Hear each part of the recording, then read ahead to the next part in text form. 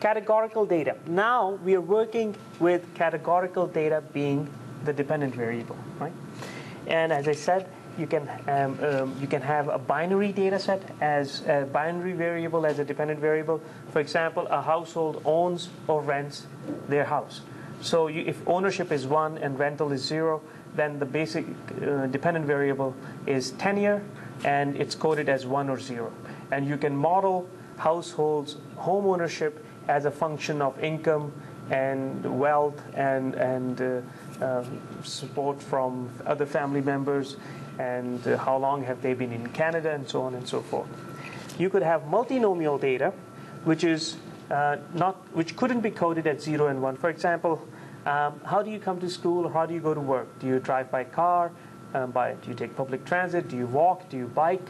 Right? So you could arbitrarily code this multinomial data as 1, 2, 3, and 4. For example, 1 could be car, 2 could be transit, 3 could be walk, 4 could be bike, 5 could be others. And it doesn't have to be in this particular order. It could be 4 could be car, 2 could be bike, 3 could be transit, 1 could be others, and so on and so forth. So the order does not matter. When the order of the coefficient of variable does not matter, the way we code it, then it's called multinomial. And in those cases where order matters, right? For example, household car ownership, 0 represents 0 car, 1 represents 1 car, 2 cars, 3, 4, and 5. Then there is an order, a natural order in that data, and that's called ordinal data set, or ordinal variables, right? And when your dependent variable is either binomial, multinomial, or ordinal, you cannot use a simple regression model. You cannot have any of these 3 types of data as the dependent variable in a simple regression model, because you will get biased output, right? For example, if you say home ownership, 0 and 1, what if you get a home ownership forecasted value of minus 0.2, which you may? What does it mean? How can you have minus? So let's look at an example. I have here a data set of labor force participation for women, right? And the data are from 1987. This is an actual data set, and it resulted in a publication. The data consists of 753 women, white women, who are married and are between the ages of 30 and 60 years, right? So a sample of 753 women, white, married, between the ages of 30 and 60. And what we are interested in is seeing what determines their labor force participation. That is, if they're working, then they are coded as 1. If they're not working, then it's coded as 0. That is labor force participation. You know that if a household has younger children, then someone has to provide care for those younger children, and that often ends up being the responsibility of the mother, and therefore labor force participation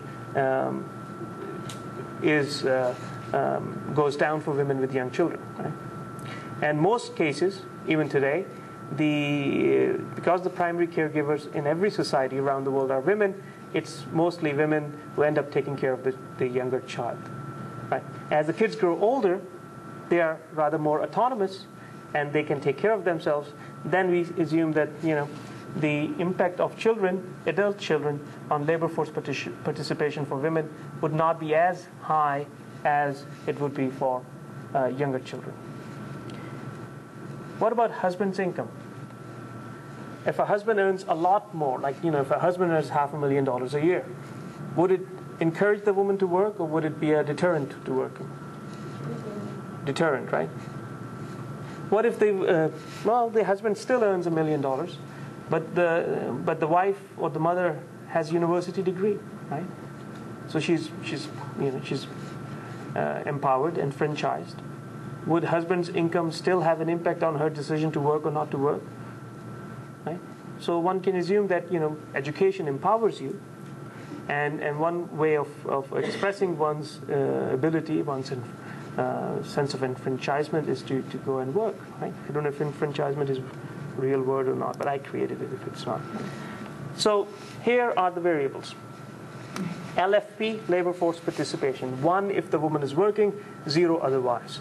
K5 is children under the age of 5. Number of children under the age of 5. K6 to 18 is number of children between the ages of 6 and 18. Age is the wife's age in years. WC is the wife's degree. If she has a university or college degree, 1, 0 otherwise. So again, WC is a categorical variable.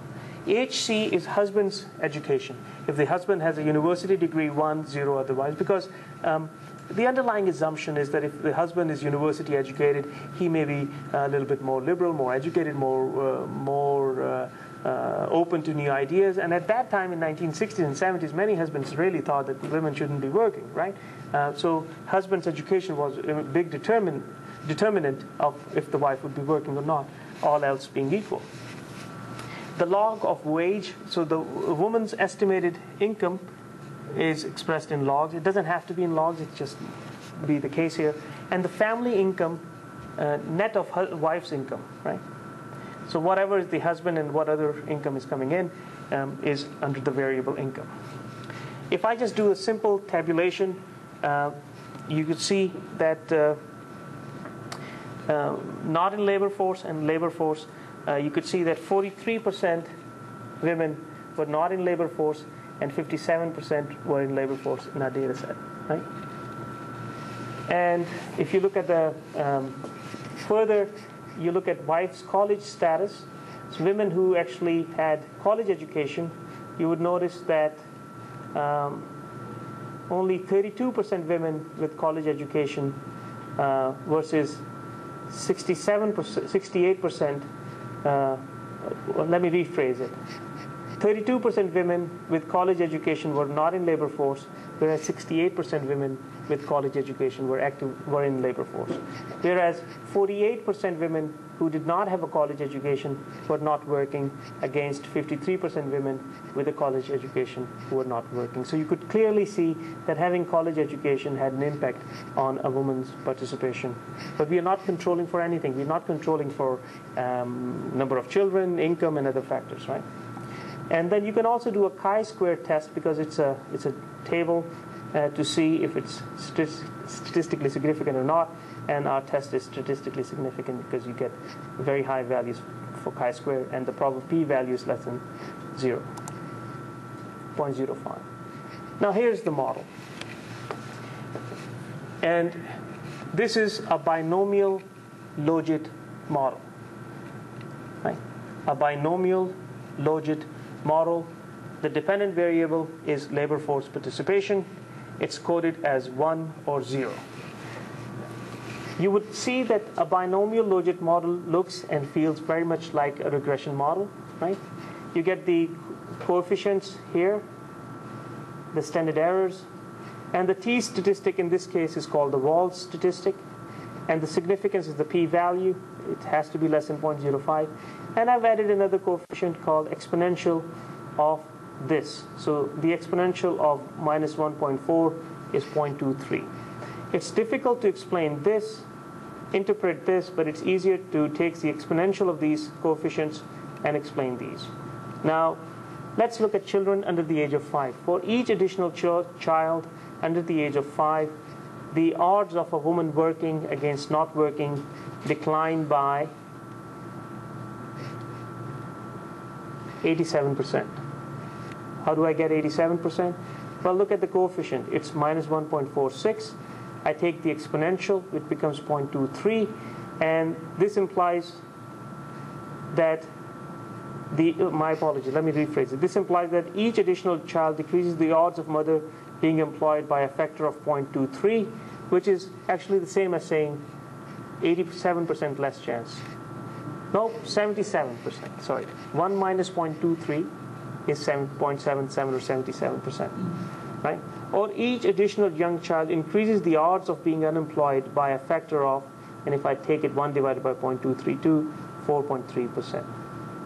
And the odds of a college-educated woman being employed are 0.807, take the exponential of this, which is 2.2. So the odds of a college-educated woman being employed are 2.2 times higher than a woman without college